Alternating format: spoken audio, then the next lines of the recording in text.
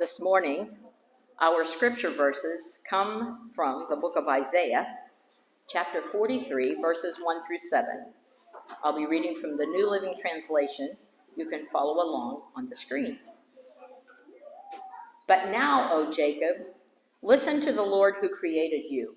O Israel, the one who formed you, says, do not be afraid, for I have ransomed you. I have called you by name, and you are mine.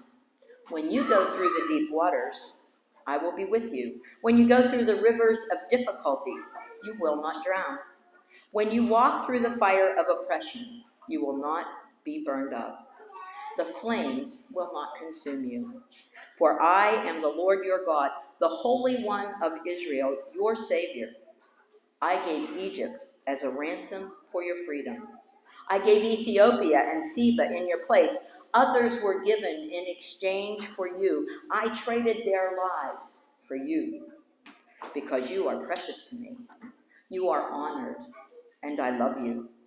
Do not be afraid, for I am with you. I will gather you and your children from the east and the west. I will say to the north and the south, bring my sons and daughters back to Israel from the distant corners of the earth. Bring all who claim me as their God, for I have made them for my glory. It was I who created them. This is the word of the Lord. Thanks be to God. This morning, before Sunday school started, we were talking about the topography of Pennsylvania, the hills that we have versus the flatlands of Kansas, and how no matter where we go, there's a hill. But sometimes all we see is the immediate hill in front of us. When we get to another vantage point, like I can pick out a place coming up over Bruner Hill and down the other side, I not only see the hills that are right here in front of me, I can also see the next layer of hills. And then, on a clear day, not today, there's another layer of hills. When we read Isaiah, we can see that the first people of Israel are in exile. That's who this chapter is written to. In fact, the book, to people in exile. God is encouraging them not to give up hope because they're still his people. He still has a plan to save them. But when we look at it some more from the perspective of the New Testament, we realize that this book, this prophecy, goes beyond the physical nation of Israel to the one who stands in their place. And even in the New Testament, we can see that this prophecy is for us as well. So let's look at this close range of mountains, the Israelites. They're in exile in Babylon. And I'm sure they're feeling pretty depressed because Jerusalem is destroyed, the temple is gone, and it really seems like God has forsaken them. They're down and out. How do you encourage someone who's down and out, who has no hope for the future, who has no confidence that God cares about them one little bit? You go to the Word of God. You go to the book of Isaiah this morning. You go to our scripture that has the exact words that the people of Israel needed to hear. Listen to the Lord who created you, O Israel, the one who formed you. First, God reminds them where they've come from.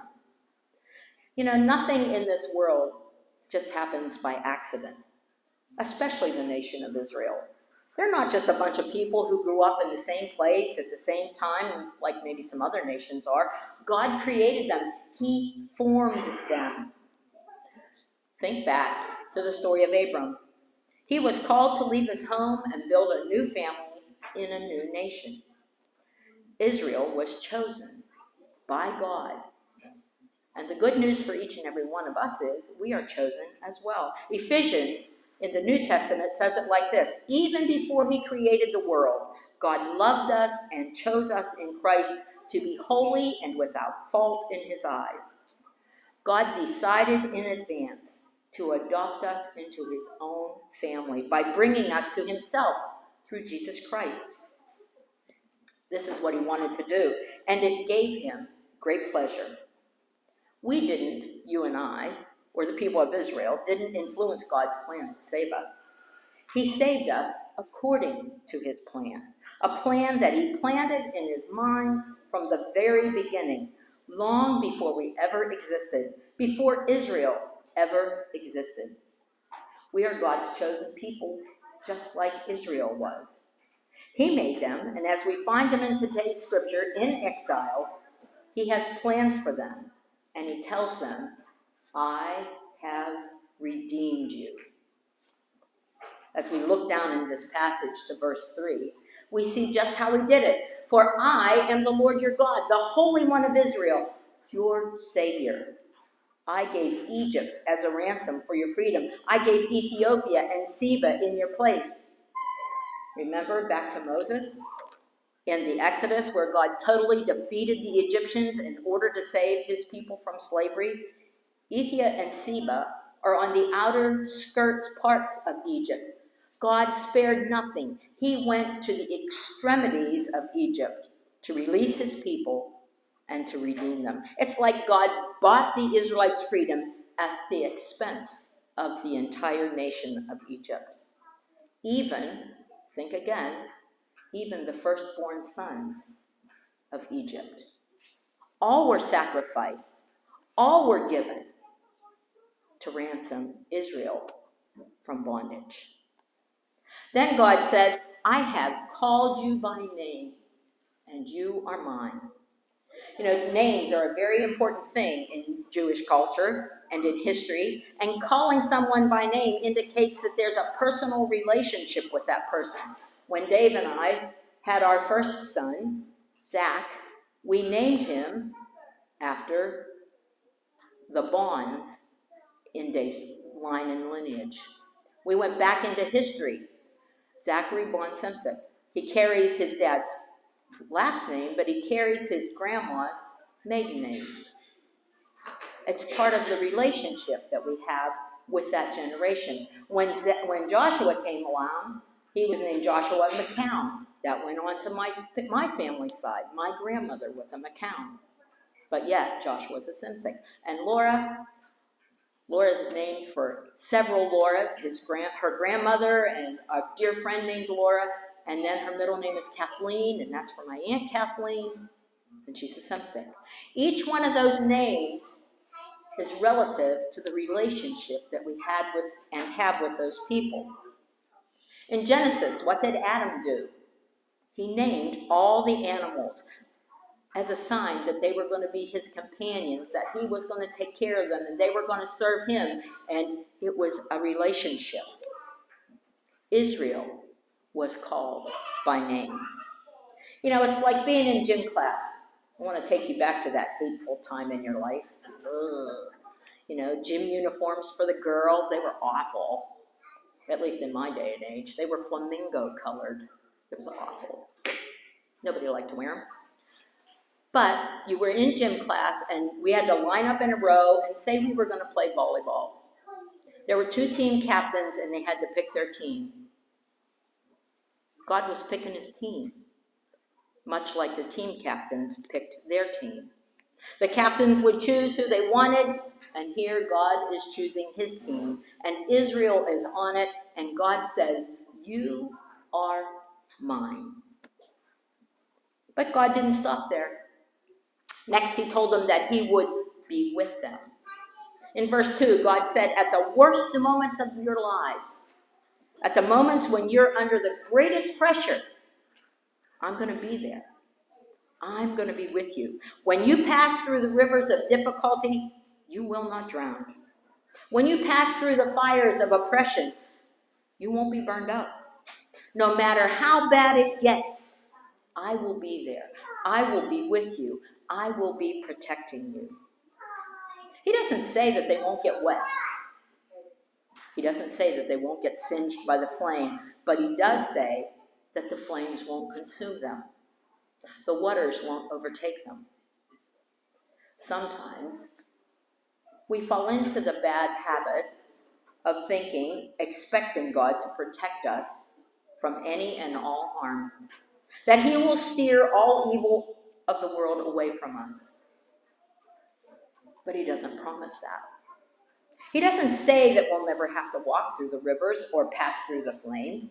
It's just the opposite. What he says is a 4-letter word, when. That word means it's going to happen, right? He says, when deep waters happen, when fire happens, I will be there beside you, and I will make sure that this experience doesn't destroy you. You have to reach out to me and trust me, and I will be there for you. There's a popular poem, sometimes it's on a poster, and it's called Footsteps in the Sand. Anybody familiar with it? Okay. If you've read it, you know that it speaks of 2 sets of footsteps, changing into a single set every now and then. And that single set of footprints is supposed to be the times when God carries us on his shoulders, when we are too weak and too tired and too poor in spirit to make it on our own. He lifts us up and he carries us. And that's the truth. He does do that from time to time. But it also may be that in those times, that's when God is standing on the sideline, watching the cauldron burn, watching the flames flicker and rise. And perhaps he reaches out with his ladle from time to time and removes some of the impurities. In the old text, it says the dross, the stuff that needs to be burned off. He takes it and scrapes it off, and he makes sure the temperature doesn't get so hot that we're damaged by it. That's what he says will happen to the nation of Israel. That's what he says will happen for us. He will be with them in the waters, and when they pass through the flames, they will not be consumed. He is there. That knowledge made me breathe, literally, a big sigh of relief. It's like I breathed that promise in, and I was able to be calm again. And then, he's not done. There are the words of real comfort when God says, you are precious to me.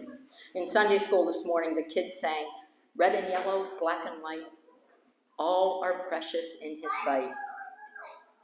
That's why he watches over them. That's why he watches over you. You are precious in his sight. Here are a people who have been banished to Babylon in disgrace, and God is angry with them. Don't get me wrong. He's got some righteous anger, Dave. I get it. For their repeated disobedience and their idolatry and their corruption. But at the same time, he loves them. And he says they are honored. How can God honor them when he's punishing them? It's all because of love.